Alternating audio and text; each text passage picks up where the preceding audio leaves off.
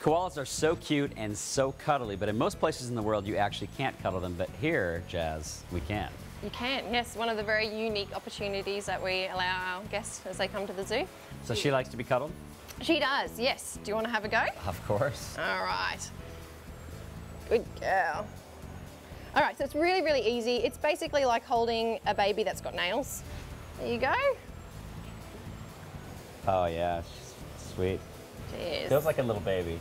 It does. Feels like a teddy bear with batteries. She's precious. She is. Is it possible for me to take her home? No, you wouldn't get far. I've got incredibly long legs. You can't come to the zoo in Australia and not hang out with the kangaroos. It is by far one of the most popular aspects of the zoo is coming to see these Aussie icons. I didn't think they'd let us get this close. They're incredibly friendly, very, very relaxed, just like the rest of us locals. They're pretty chilled out.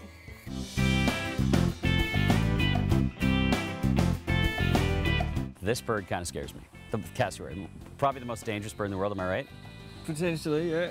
Basically they run at you, they can run up to about 60 kilometres an hour and they'll run at you and strike with either their chest and or their foot. Now there's a baby around that we can actually kind of get close to? Yeah, we can get close to him. He's not so much a baby anymore, more of a sub-adult, but we can still get quite close to him, yeah.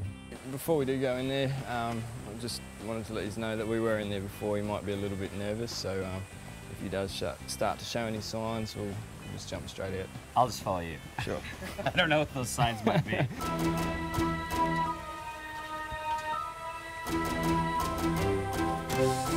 It's kind of like getting in the swamp with the crocodile right now. Kind of what that's like. Here he comes. You guys are all right. If you just stay there, he'll be okay. No sudden moves. Our next zoo adventure, the crocodiles. Throughout the world, guys, we have 23 species of crocodilian. Now here in Australia, guys, we are lucky enough to have 2 of those species. Those bumps along his back there basically help to break up the surface tension of the water, allowing these animals to be a mere 15-20 centimetres below the surface and move right up into position. Now you might see if we can get the big fella out for you today, guys, so you can have a bit of a better look at him.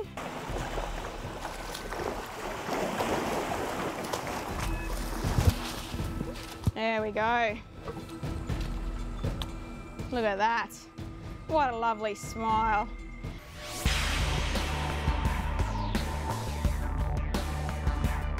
What a special day. Thank you, Jazz. This was awesome. We do have one last surprise, one character who would love to have a cuddle with you. Bring it on. Come on over, Harani. Hey! What an amazing hands-on experience here at the Cairns Tropical Zoo.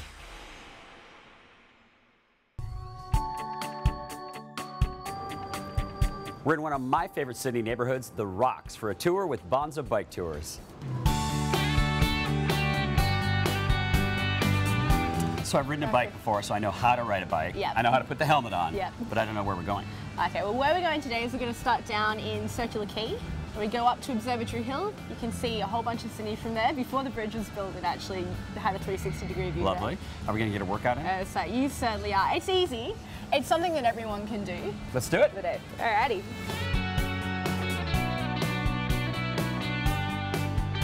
So we're here in Circular Quay, which is where the tour starts. It's also the place where Sydney started, pretty much, so it's kind of only appropriate. This is cool, though. I've seen the ships down here in Circular Quay. They're amazing. They're different one every day.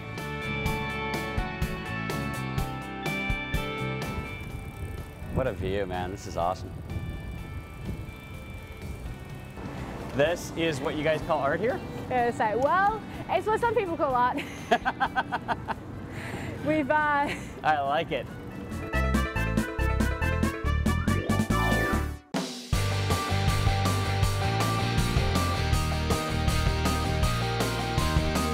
We're here in a place called Walsh Bay. What we can see over here is something called Blues Point Tower, which is what some people say is the ugliest building in Sydney, but unfortunately it got heritage listed. So really? Yeah. Why would it be heritage listed? Because it was one of the oldest ones here. So they built it, the government bought it, and it stuck around long enough.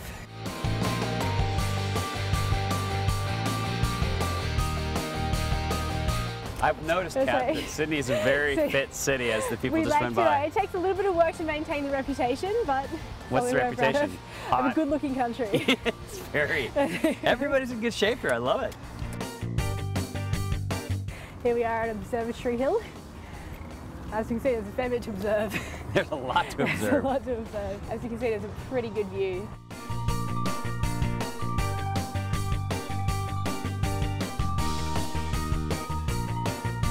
And we return. Kat, thanks for the tour. No worries, we got you back safe and sound. We love your city, man.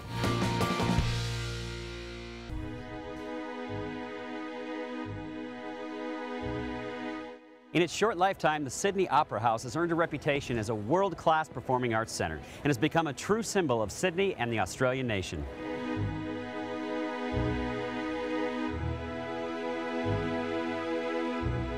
The Sydney Opera House is a beautiful structure known throughout the world. Alex is our tour guide today. Hello. I've always wanted to come here. The Sydney Opera House, it was officially opened by Her Majesty Queen Elizabeth II in October of 1973.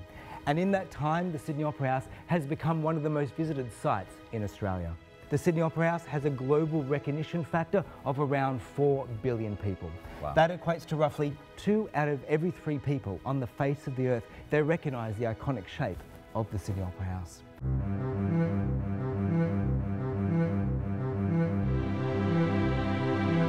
It's amazing. People get truly overwhelmed walking through this space. I bet especially architects. Architects, they take an architects around, they just want to come and sit here and go, oh, baby.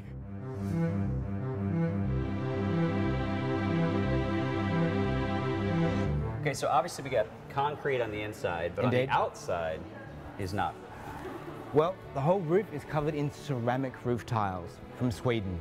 There is 1,056,006 individual roof tiles that cover the whole Sydney Opera House. Now, instead of climbing up and individually placing each tile, one after the other, up to 1,056,006, they tiled each one of those panels or lids down on the ground. Then they used a big crane, picked up each individual panel section and locked it into position.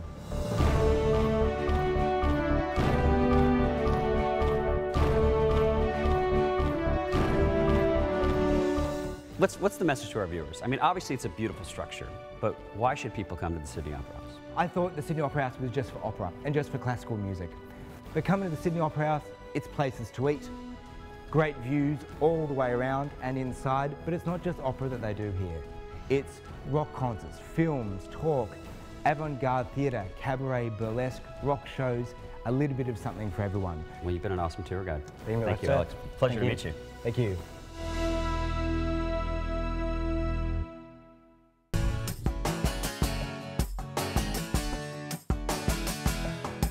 One of the most thrilling things you can do here is climb the Sydney Harbour Bridge. Next stop, the top.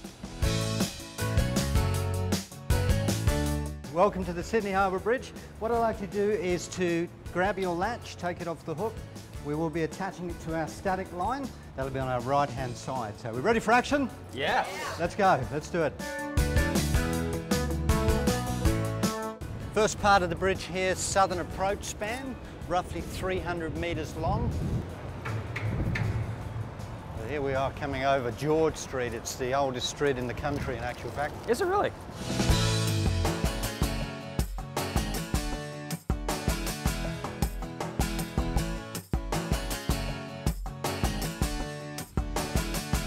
That's quite a climb. Brilliant. That's a fun little climb right there, straight up. Everybody gets the same thrill that you do on the bridge, Jono. And you get to do it several times a day. We do. We get to do it up to 3 times a day. You've got to be fit and ready to go as a climb leader. You're looking fit, man.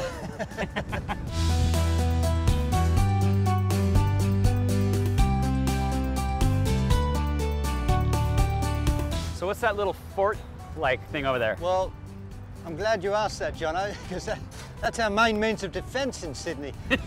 Fort Denison, roughly 155 years of age. So the little island that that fort sits on, which is known as Pinchgut, was literally the top of the island was quarried away to a shelf so they could build the fort there that we see today.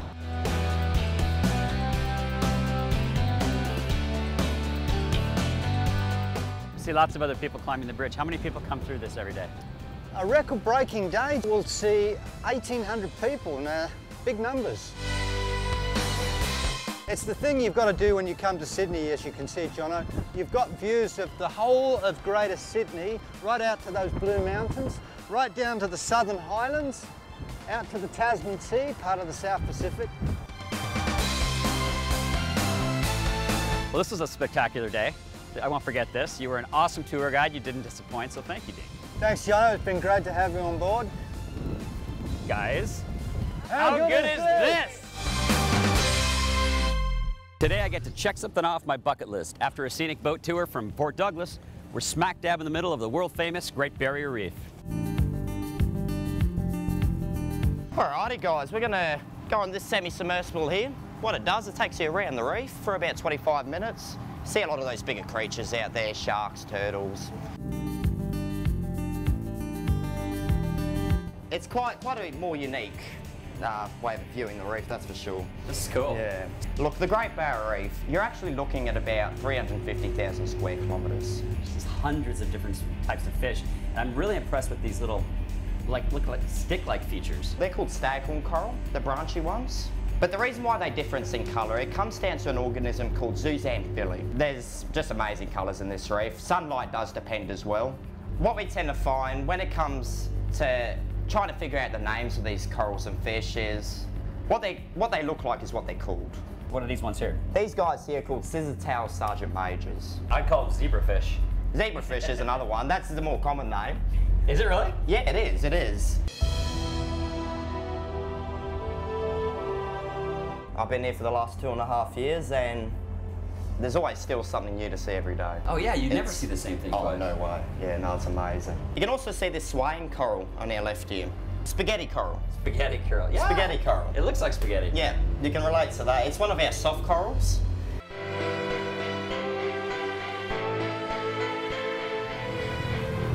Luke, that was great. Thanks, mate. Oh, mate, I'm glad you enjoyed it. No worries. Who's up for some snorkeling?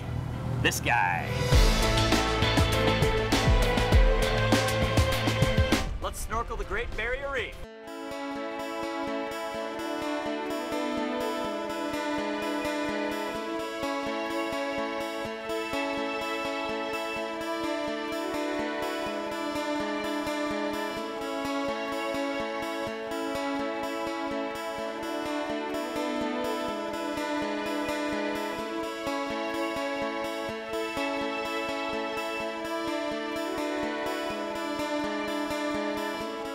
We've seen the reef from underneath the water. Now it's time to get a bird's eye view.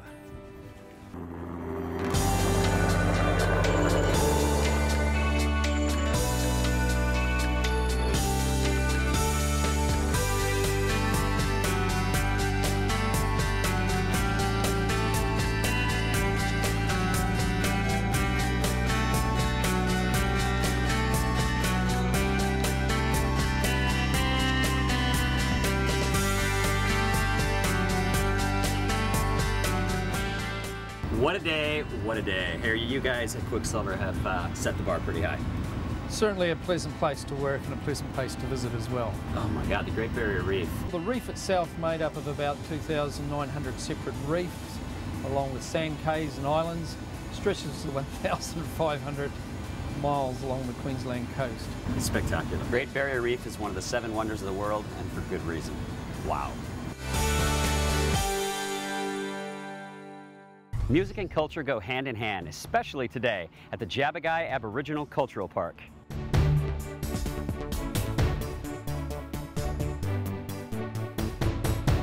Well, we started 25 years ago in a little sleepy little village in Kuranda, and here we are 25 years later. The message is loud and clear. We want people to be educated about Australia, and we're more to Australia than just blonded surfboards, kangaroos and Vegemite.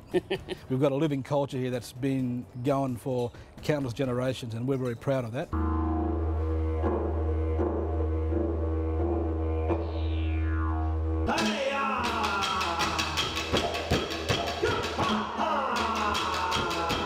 Today I'm going to learn how to throw a boomerang, I'm going to learn how to toss a spear. Good, but what do you call a boomerang that doesn't come back? A boomer gone? No, we call it a stick. A stick. That's good. Time to learn how to throw the boomerang. It seems rather simple, but I doubt it is. Zach, how do we do this? So these are used for hunting pretty much. They're used for big flocks of birds, curving around, making tight circles. Alright, so we got the curved side, that's for the aerodynamics, and flat side. So you tilt it like this when you throw it? Like that? So on a tilt. Okay. So it'll catch the wind and push it back to you. Okay. That did not work. Let's try it again. Sorry, I'll try. I need to go up? Left for you.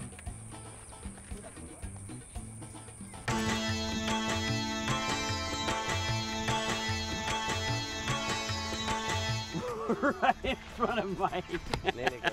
That was fun, the boomerang. Yeah. I like it. I kind of got the hang of it. So we're going to learn how to throw the spear? Yep. What's the key? Pretty much follow through, like a tennis serve. I can do that. I can play tennis. Easy.